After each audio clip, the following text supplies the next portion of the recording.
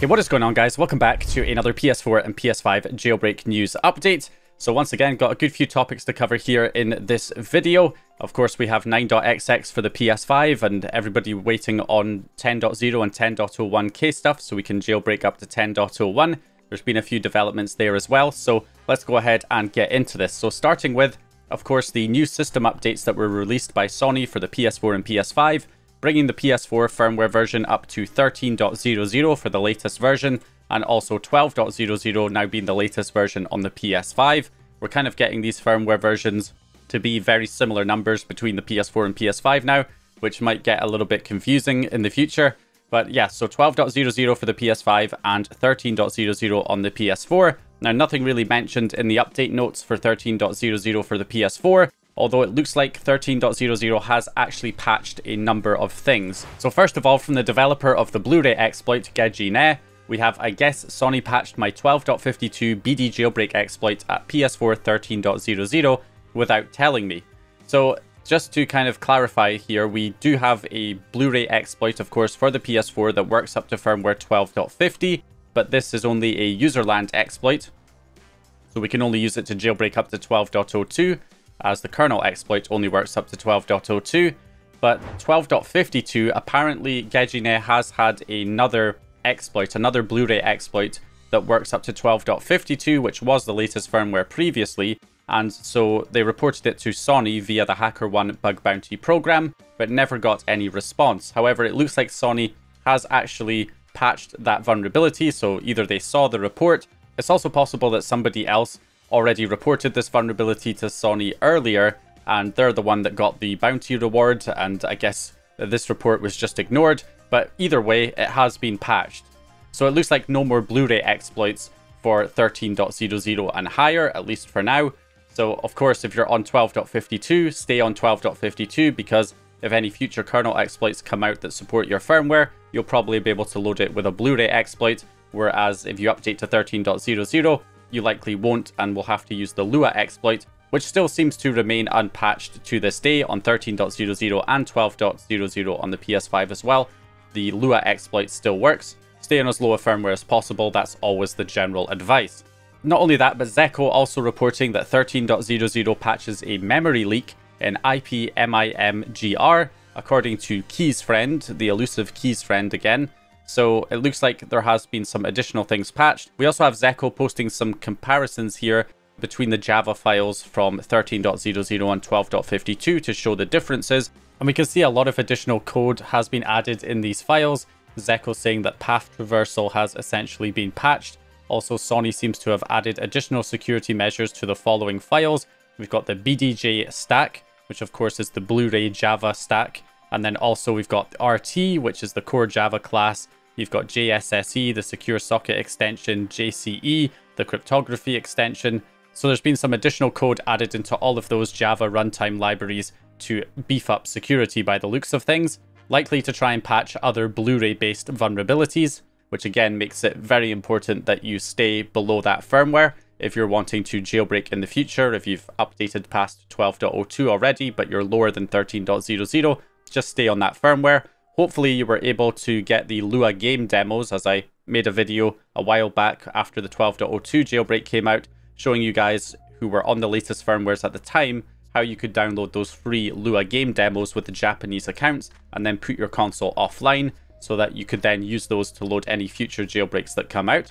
So another thing that we got for version 13 for the PS4 was a new build of PS4 etaHEN supporting 13.00. So of course, this is not usable at the moment until we have a new jailbreak that actually works up to 13.00, but the payload is already updated and ready with the necessary offsets to work on that firmware. So if we do get a jailbreak for 13.0 in the future, we should be able to run this payload on it. Now, that's obviously not always the case, because depending on how the new jailbreak works, if we get a new jailbreak that is loaded in a different way, it might require a different payload format. So it's still not a guarantee that this payload would work immediately out of the box with any new jailbreak. Assuming it's loaded in the same way as our existing payloads, then we would be able to just load this and get etaHEN running on that firmware once we get a jailbreak up to that firmware, which obviously we don't have currently. But anyway, that is what we've got there for the PS4. Beyond that, there's been some developments on the PS5 as well surrounding the Kstuff. release. So we're waiting on 10.0 and 10.01. It's proving to be a lot more difficult for EchoStretch to port Kstuff to 10.0 and 10.01 compared to the 9.xx firmwares. Although it will likely get ported fairly soon, it looks like some progress is being made here. And we can see from the workflow on GitHub, there was a 6.xx hotfix that's been added to fix some issues with Kstuff on 6.xx firmwares. So if you were having any problems using Kstuff with 6.xx, then you can try this version here. If you have a GitHub account, you can simply select it here and download the payload and give that a try. And then we also have 10.xx offsets have now been added, although it does stipulate that they are not working at the moment.